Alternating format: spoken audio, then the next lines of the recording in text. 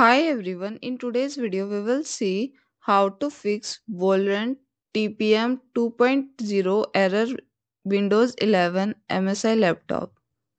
To resolve the TPM 2.0 error while playing Valorant on your MSI laptop running Windows 11, restart your laptop and enter the BOIS setup.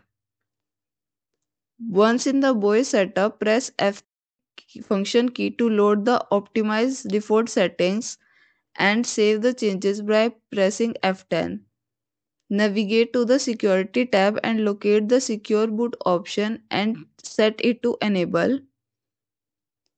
Also go to the Advanced menu and find CSM configuration and set it to Disable.